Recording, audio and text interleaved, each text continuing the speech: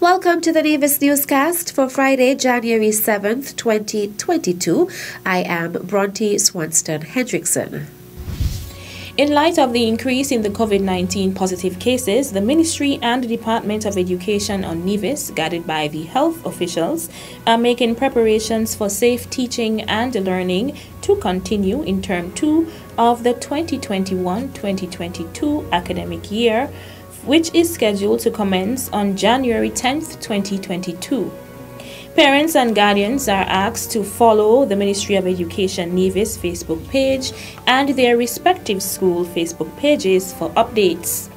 Additionally, updates will be given during the Youth on the Go program on Von Radio on Saturday, January 8th, 2022 from 9 a.m. to 10 a.m.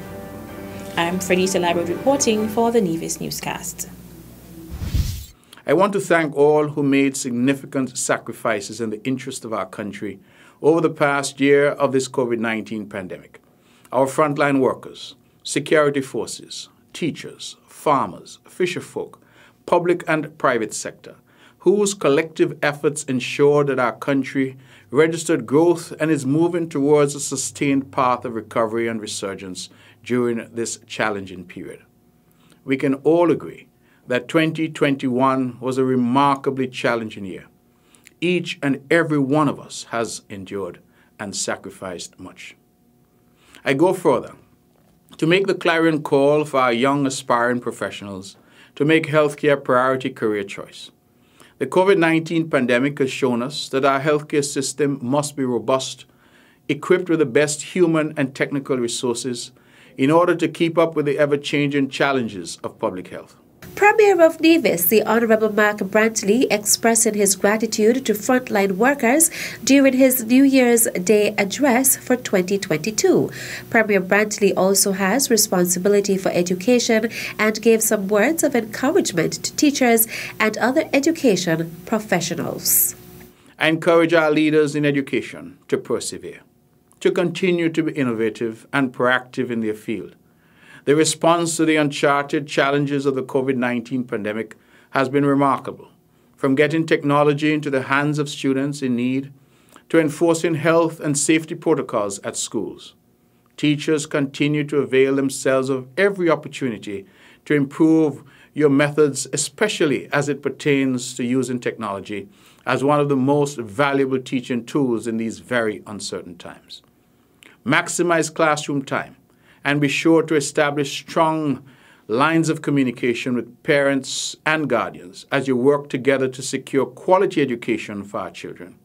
Parents, please, now, more than ever, invest that time with your children, advising, counseling, and reinforcing material taught in school. Filling learning gaps is not just the responsibility of teachers, it is the responsibility of everyone. Premier of Nevis, the Honourable Mark Brantley. Still to come, 2022 MOFA Taiwan Scholarship open for application. The details after this break.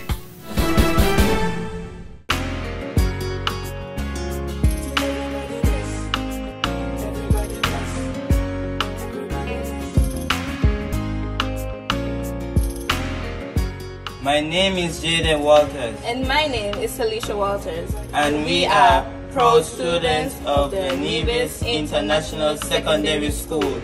I took the vaccine to protect myself from catching the deadly coronavirus. And I took the vaccine to protect my friends and family from contracting COVID-19. Don't wait, vaccinate!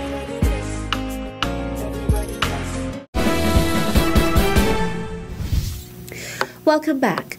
The 2022 MOFA Taiwan Scholarship is open for application. Those who are interested in seeking a bachelor, master, or doctoral degree conducted in Mandarin, Chinese, or English are encouraged to apply through the Ministry of Education of St. Kitts and Nevis. Please check the following websites on your screen for more details.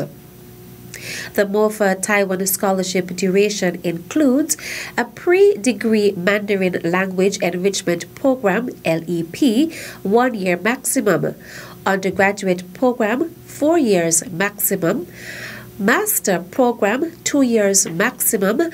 Doctoral program, 4 years maximum. The total duration for any combination of programs under this scholarship is 5 years maximum. Applicants must be a high school graduate or above. The applicants must finish application procedures at the Ministry of Education before March 31st, 2022 for onward further review and forwardness to Taiwan.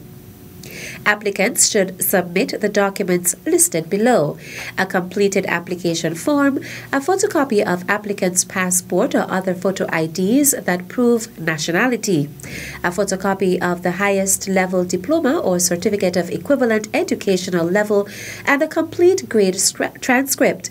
If issued by a foreign educational institution, these documents must be authenticated by the Embassy of the Republic of China, Taiwan. Documents to certify that they have applied to an educational institution or its affiliated Mandarin training center, such as photocopies of the application fee receipt, the application form, and a note of reply or email from the educational institution.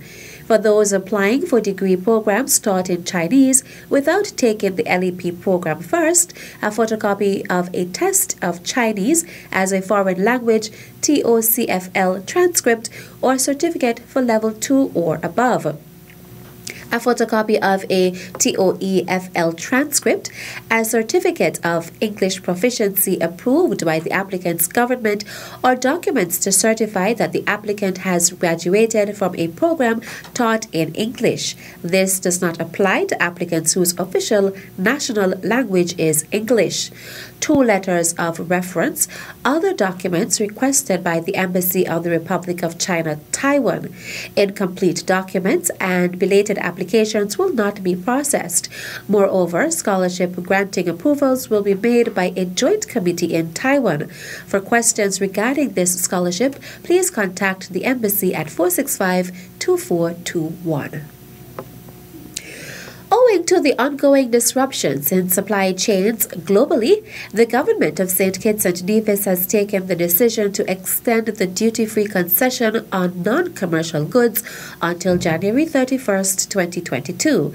This concessionary allowance, which formed part of a comprehensive Christmas Carnival relief package announced by Prime Minister Dr. the Honorable Timothy Harris in November, where non-commercial importers were granted duty-free allowance of EC $540 or US $200 of the cost, insurance, and freight CIF value of goods, was expected to end on Friday, December 31st, 2021.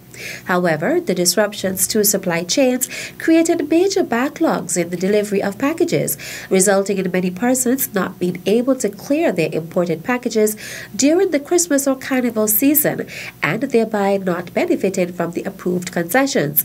Importantly, also, the duty-free concessions on gift packages of foodstuff up to 500 pounds in weight run up to February 28, 2022, as was previously announced by Prime Minister Harris.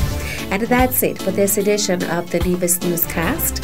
On behalf of all of us here at the Department of Information, I am Brantley Swanston Hendrickson. Thank you for viewing.